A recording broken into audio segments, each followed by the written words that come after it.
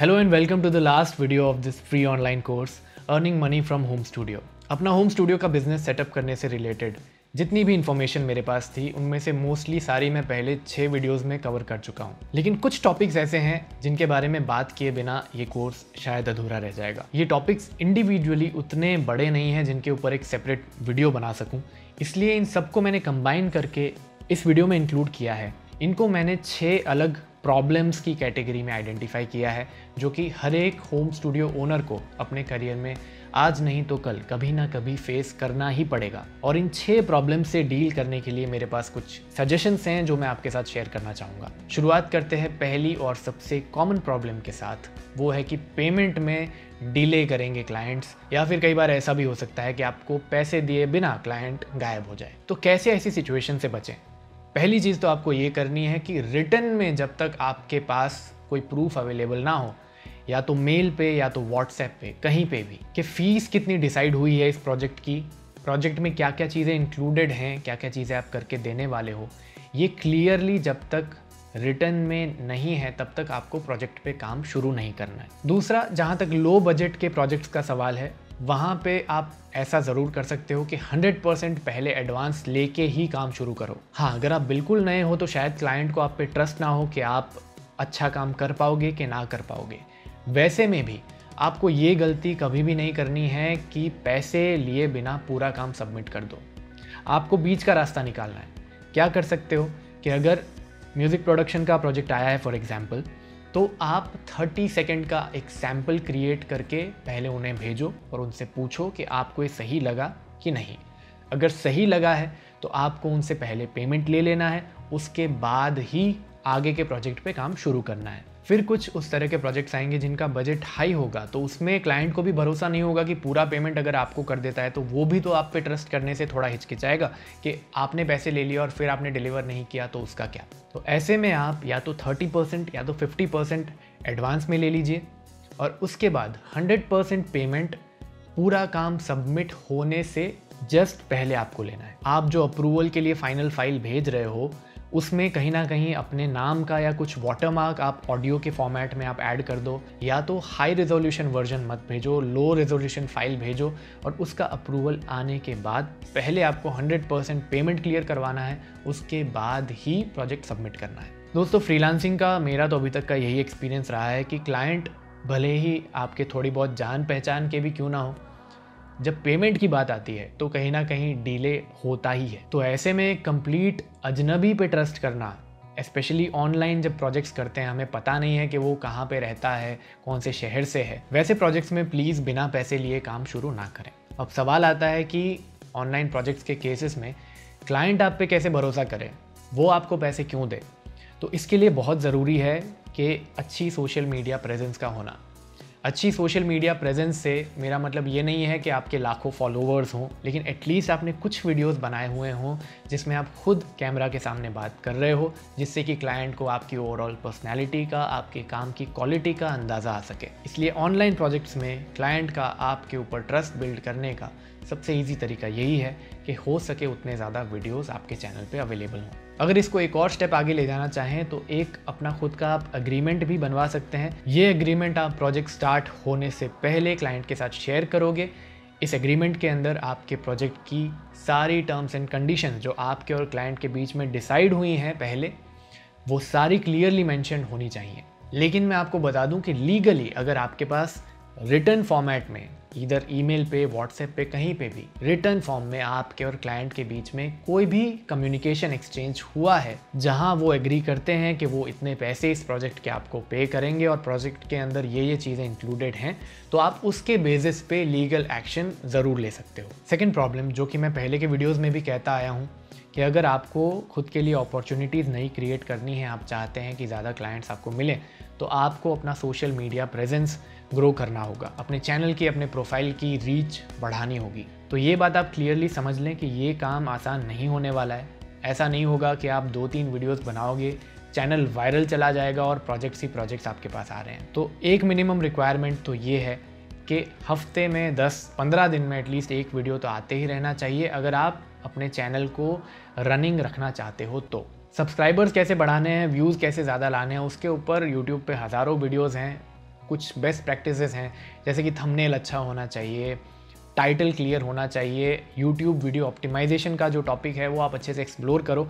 आपको कई सारी अच्छी टिप्स मिल जाएंगी यूट्यूब पे। मैं इसमें अपने एंड से बस एक ही चीज़ ऐड करना चाहूँगा कि 2 तरह के वीडियोस आप अपनी स्ट्रैटेजी में इंक्लूड करें। एक तो वो जिनमें व्यूज़ ज़्यादा आने का पोटेंशियल होता है। फॉर एग्जांपल, अपना चैनल इनिशियल ईयर्स में ग्रो करने के लिए मैंने सिर्फ और सिर्फ कवर्स पे ही फोकस किया था, क्योंकि सर्च वॉल्यूम उनका हाई रहता है और नोटिस होने के चांसेस हमारे बढ़ जाते हैं। दूसरी कैटेगरी के वीडियोज़ जो आपको अपने कंटेंट स्ट्रैटेजी में ऐड करने चाहिए वो ऐसे वीडियोज़ हैं जिन पे व्यूज़ आने की पॉसिबिलिटीज़ कम ही होंगी शुरुआत से ही।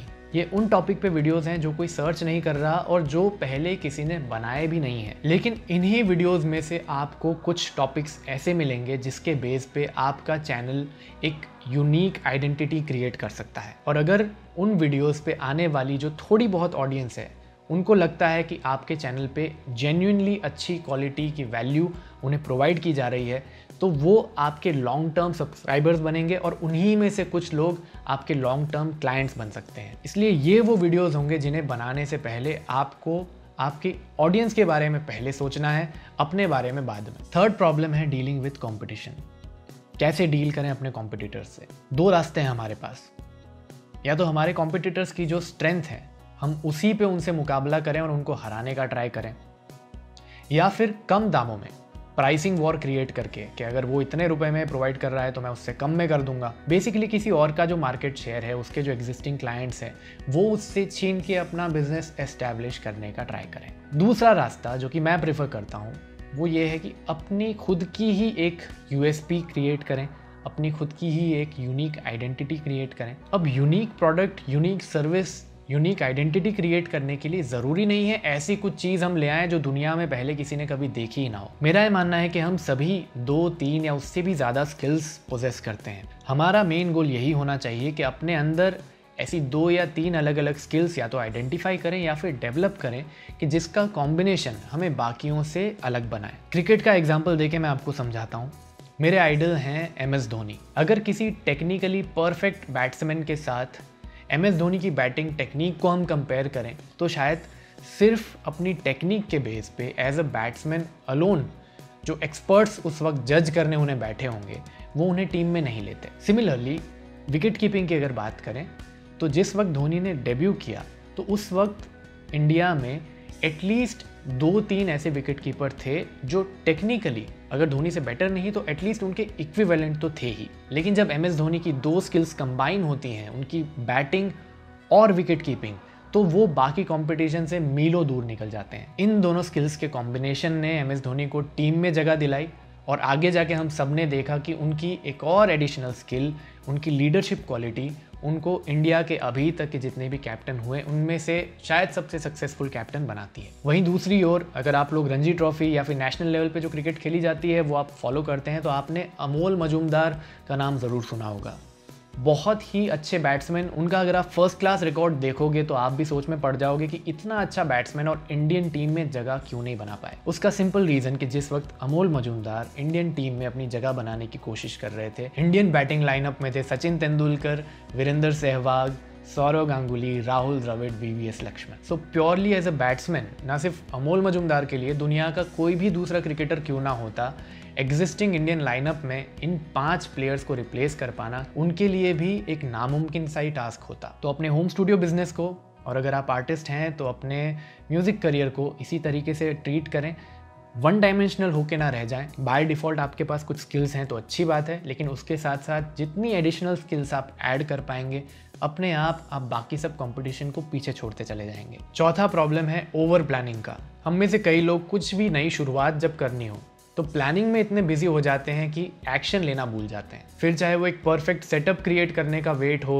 कि माइक तो मैं यही लूँगा उसके बाद ही काम शुरू करूँगा, स्टूडियो मॉनिटर्स तो होने ही चाहिए उसके बाद ही काम शुरू करूँगा, रूम पूरा साउंड प्रूफ करा दूंगा उसके बाद काम शुरू करूँगा, या फिर अपने स्किल से रिलेटेड 4 साल का कोई कोर्स कर लूँगा उसके बाद ही शायद मैं एलिजिबल हूँ ये काम करने के लिए। और बिजनेस स्टार्ट करने में कन्फ्यूजन है तो बिजनेस रिलेटेड 5-5, 6-6 किताबें पढ़ डाली हैं लेकिन अभी तक काम शुरू नहीं कर पा रहे हैं। किसी भी एरिया में एक्सपर्टीज हासिल करने का सबसे बेस्ट तरीका है कि आप जिस भी लेवल पे हो, जो भी आपका स्किल लेवल हो, जितने भी रिसोर्सेस अवेलेबल हों, अभी आप जो भी बेस्ट पॉसिबल चीज़ कर सकते हो वो करना स्टार्ट कर दो। परफेक्शन नाम की कोई चीज़ नहीं होती, ना कोई हुआ है, ना कोई कभी हो पाएगा। और जैसे जैसे आप अपने स्किल्स इंप्रूव करते जाओगे, जैसे जैसे आप ज़्यादा एक्सपीरियंस गेन करते जाओगे, उल्टा होगा, आपको ऐसा लगेगा कि अभी तो मुझे और बहुत कुछ सीखना बाकी है। इसलिए परफेक्ट अपॉर्चुनिटी आने का या परफेक्ट टाइम आने का वेट ना करें। जितनी भी ज़िंदगी बाकी है उसका बेस्ट यूटिलाइजेशन करें। अपनी पसंद का काम करना अभी से शुरू करें। पांचवा प्रॉब्लम जो आपको फेस करना पड़ सकता है वो ये है कि ऐसा फेज़ आएगा जहाँ पे बहुत लंबे लंबे टाइम पीरियड तक आपके पास कोई काम ही ना हो। और होम स्टूडियो के बिजनेस में या फिर किसी भी फ्रीलांसिंग से रिलेटेड काम में फिक्स्ड इनकम जैसा कुछ भी नहीं होता कि हर महीने के एंड पे इतने पैसे तो मुझे मिलेंगे ही।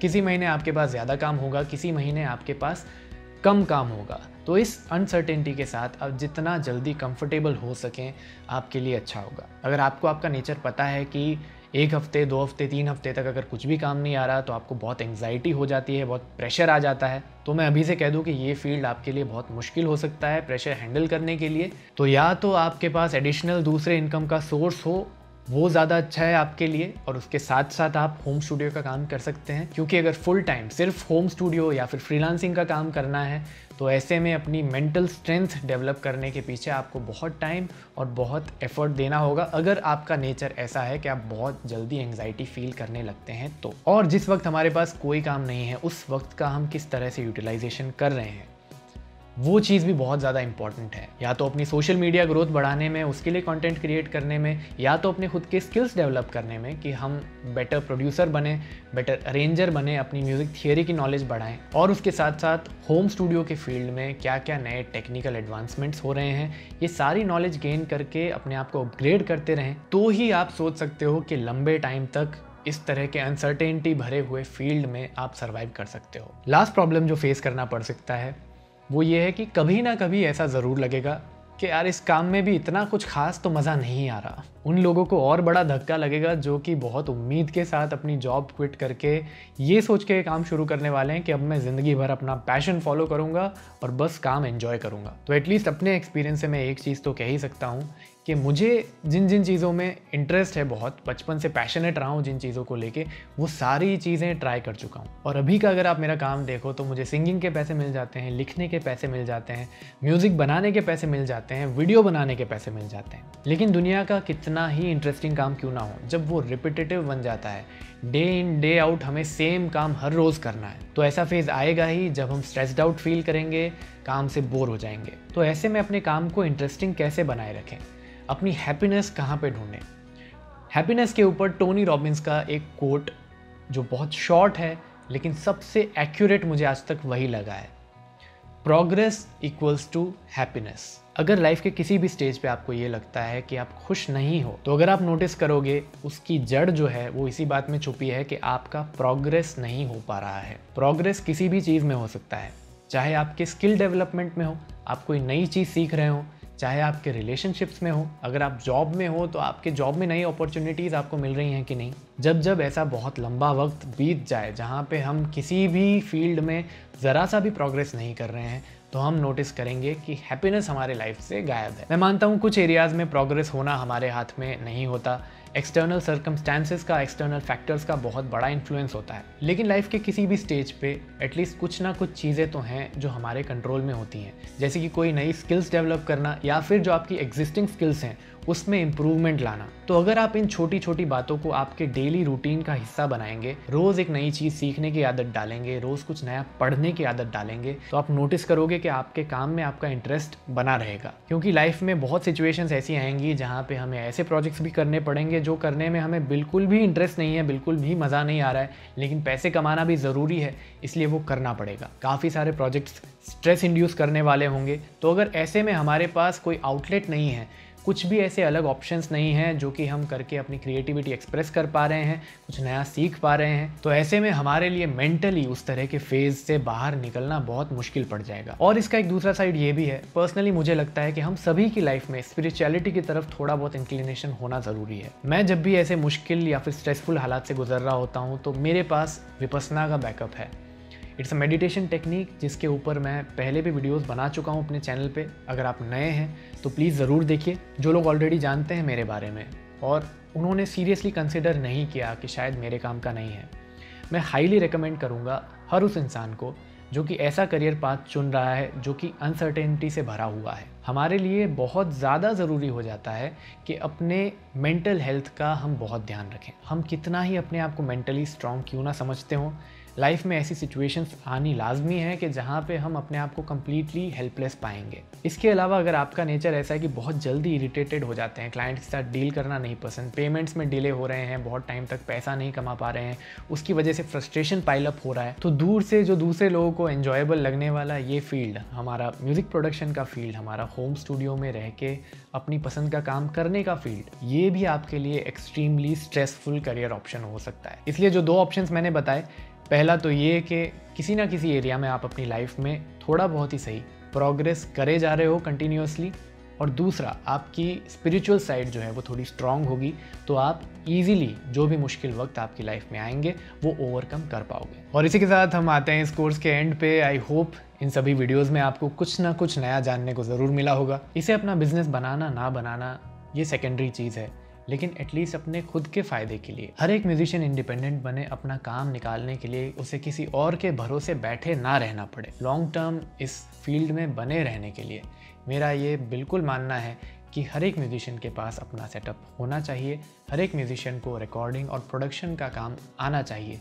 तो इस मैसेज को आपके म्यूजिशियन फ्रेंड्स तक ज़रूर पहुँचाएँ। इस वीडियो में बस इतना ही।